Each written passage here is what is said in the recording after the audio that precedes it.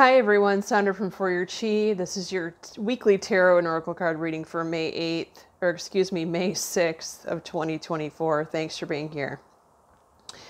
Recording this late, sorry about that. There have been distractions. But I cannot let one week slide, because when I do, I get messages from you that are begging me to upload this reading. Okay, so in order to upload, I have to do it first, right? Monday and Tuesday now, we're looking at the past. As this is recorded on Wednesday, we have divine timing along with conflict and defeat. That's interesting. More conflict, for one, probably with the same person. Could be with new people.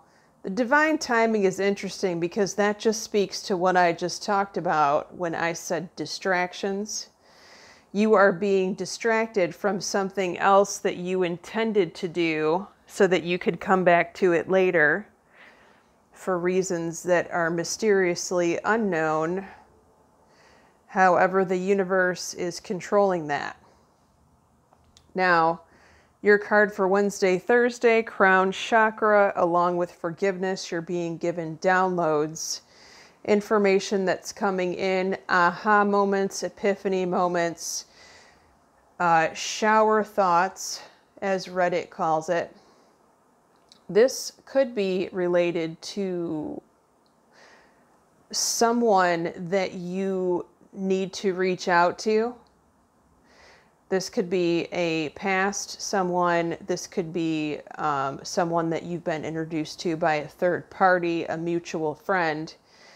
Now, the forgiveness, obviously this could be someone in your past that, not the person, but the situation is requiring your forgiveness in order for you to move forward. But for many of you, this is going to be forgiving yourself for something. So, number one, pay attention to the messages that you're getting in the form of downloads. The aha, the epiphany moment, that type of thing. Write it down.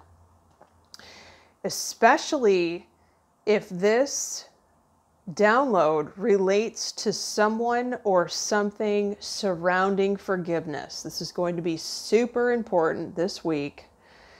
For some of you, you will need to do something to fix this in order to move forward. And then once you do that, it will be like all of the blockages have been removed, released, and then it's pedal to the metal.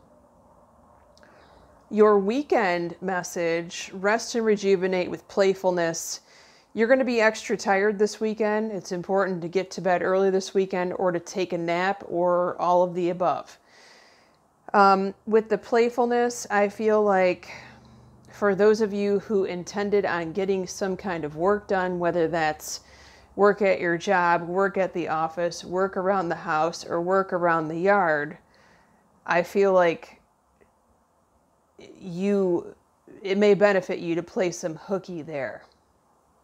Instead, maybe call a friend or hang out with someone that you enjoy and,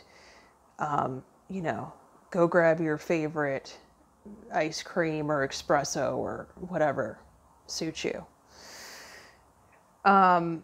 Because there's something about pausing, taking a break, recharging your batteries, and also doing something that you find enjoyable.